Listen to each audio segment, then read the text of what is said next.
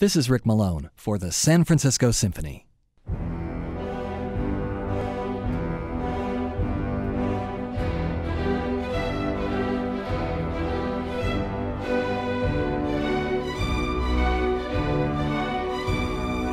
Sergei Prokofiev's ballet of Shakespeare's Romeo and Juliet has a history almost as star-crossed as the title characters. He wrote it at a critical period in his life. It was 1932, and he had just made the decision to settle with his family back in Moscow after a decade of shuttling back and forth between that city and Paris. Unlike Igor Stravinsky, Prokofiev felt compelled to return to Russia, even after the difficulties he and other artists faced in the aftermath of the Russian Revolution. In short, he was homesick, but the move would give him some artistic stability as well. In Paris, audiences hated the works that were popular in Moscow, and vice versa. Prokofiev wanted very much to become part of Russian musical life again.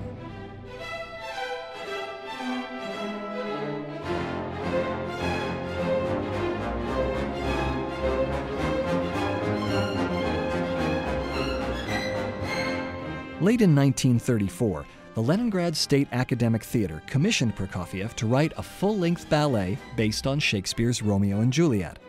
A political shakeup in Leningrad caused the cancellation of the commission, but Moscow's Bolshoi Ballet stepped in and even provided Prokofiev with a country retreat where he could write in peace.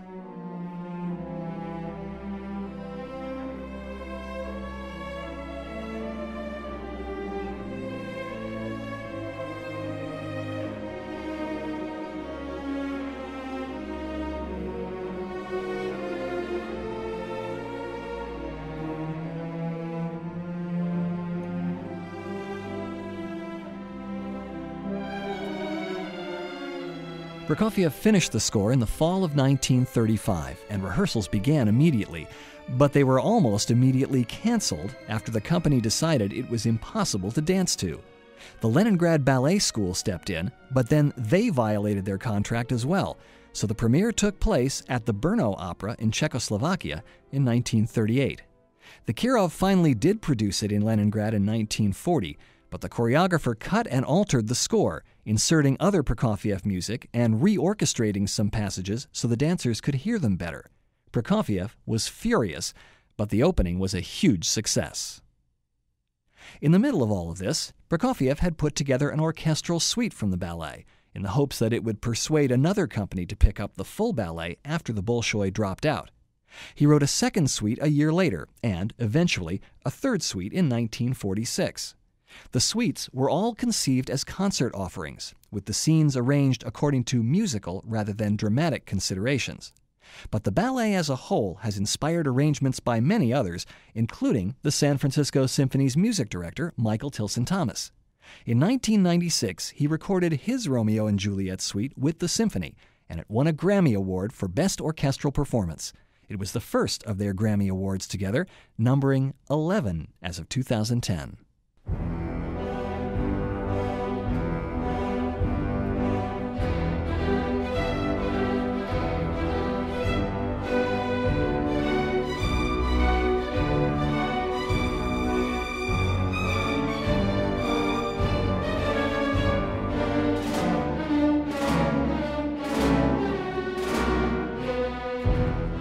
The Montagues and Capulets sets the scene on a street in Verona, where the two feuding families are engaged in a brawl.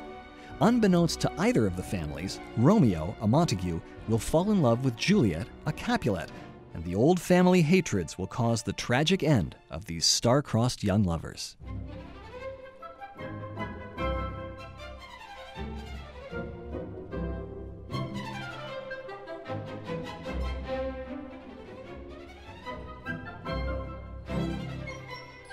In The Young Juliet, we see the playful side of the heroine as she banters with her nurse.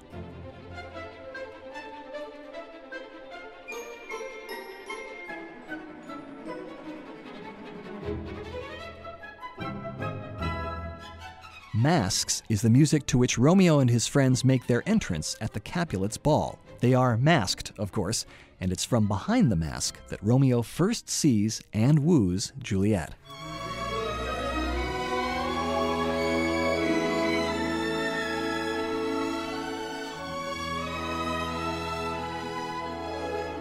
From here, we move to the Capulets' garden. The balcony scene finds Juliet standing in the moonlight. Romeo appears, and they swear their devotion to each other. Love music blooms and rises into the night toward a musical climax and a gentle ending as dawn breaks.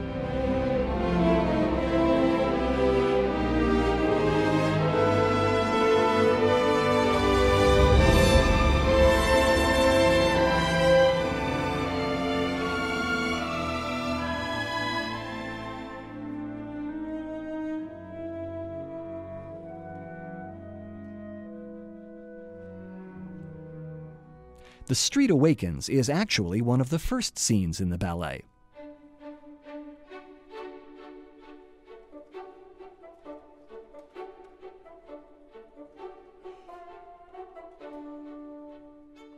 In this position in the suite, it's a light-hearted foil to the gently impassioned music of the balcony scene.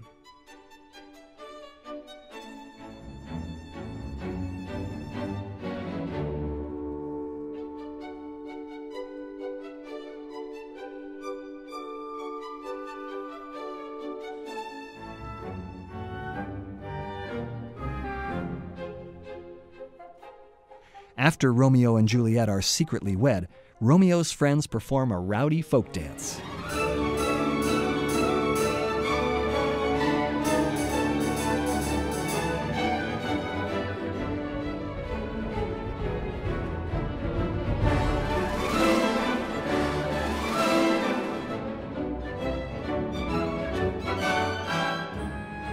Followed by a dance with mandolins.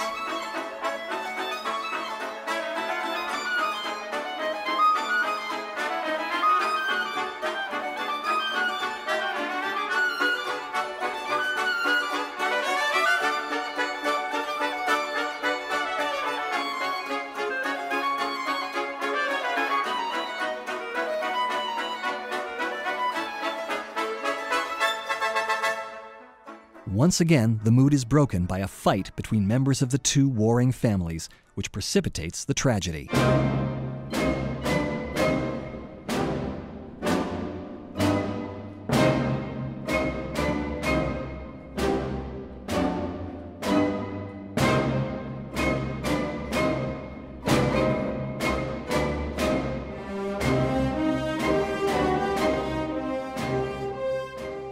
Romeo's friend Mercutio and Juliet's cousin Tybalt encounter each other on the street. Tempers reach boiling point, and Tybalt challenges Romeo, who refuses to accept. Mercutio is more rash. He and Tybalt duel, and Mercutio dies. Romeo flies into a rage, takes up Mercutio's sword, and avenges his friend in the death of Tybalt.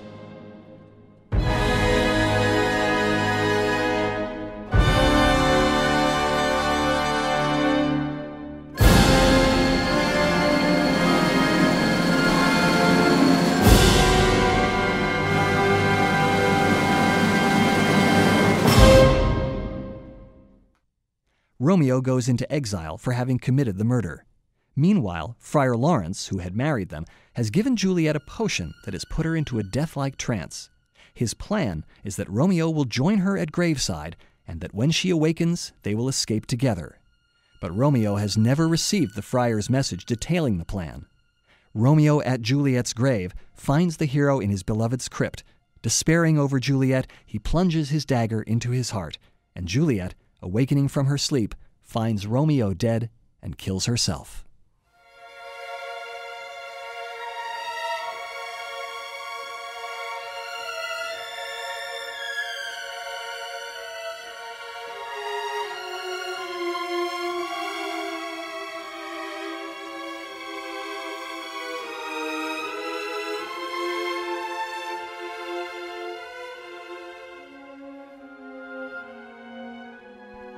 Michael Tilson Thomas has called the ballet a great lyrical symphonic epic, one in which Prokofiev used his unique gift for beautiful melody to give life to all the characters.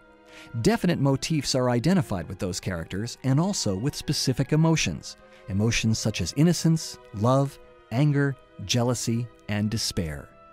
It is one of the greatest musical interpretations of Shakespeare's works, and despite its difficult beginnings, one of Prokofiev's most popular scores.